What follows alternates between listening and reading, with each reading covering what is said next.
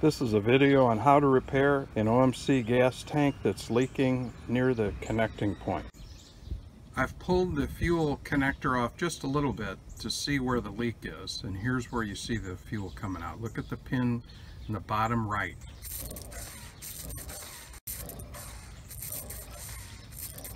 What has to be done is this wedged in plug has to be removed, and the O-ring seats and so forth in this piece be repaired.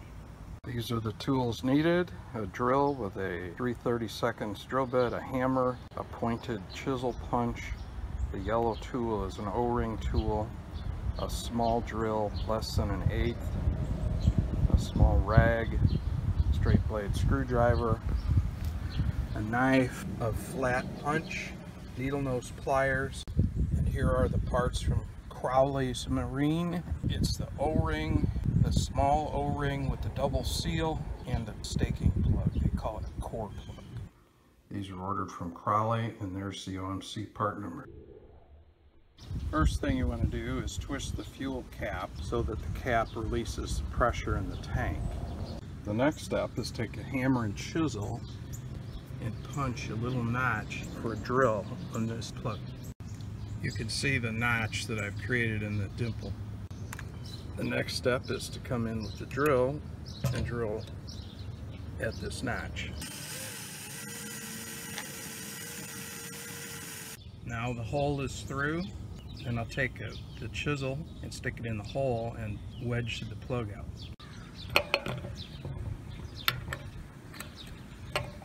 You can see the valve core inside. Take your finger and press the little stem till it's in as far as it'll push. Take the needle nose pliers, reach in and pull the stem out.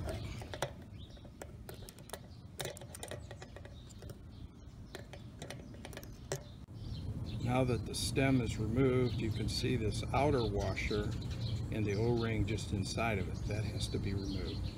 This washer has been staked in, so I have to use a chisel to carefully remove the material that's holding the washer in place. See, I've been scraping with the knife and chisel point to get the staking cleared off. Now that I've cleared the staking out, I take a drill bit just a little bit smaller than the hole and rock the washer out of position. Then I use my O-ring extraction tool to get the old O-ring out. This O-ring has a double seal on the outside and a thick space on the inside. I take a screwdriver and a soft cloth and gently clean out the hole where the O-ring goes. Then I insert the O-ring back into the recess. Then I put the washer back in front of the O-ring.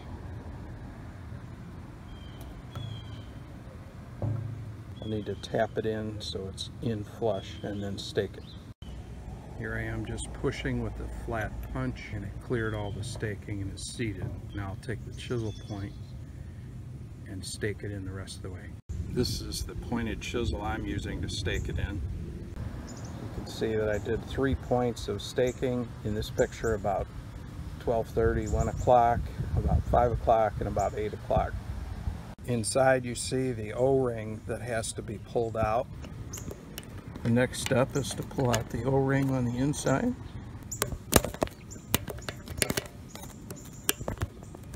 Take your rag and gently clean the seat where this stake plug goes in, so all the debris and filter out of it. Followed by inserting the other O-ring. The next step is to seat this O-ring that I've loosely set in place. Put it in with my tool. I don't think that worked. Is to push this in the rest of the way with the tool. Just push it around gently until it's seated all the way in. Then inspect inside. Next step is to insert the needle into the hole.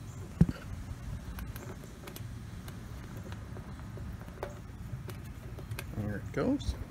After inserting this needle, I'll take this punch again and gently push the rod in the rest of the way so you can see it's out, and it's much stiffer than the old one. And the next thing is to install the spring. Notice it has a narrow side and a wide side. The narrow side goes in first.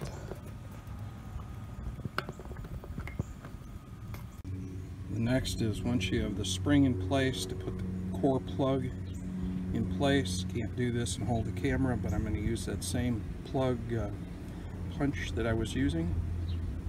Push it in place.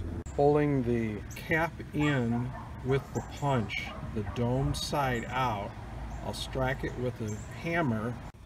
You can see the diameter of my flat punch was not as big around as the factory punch.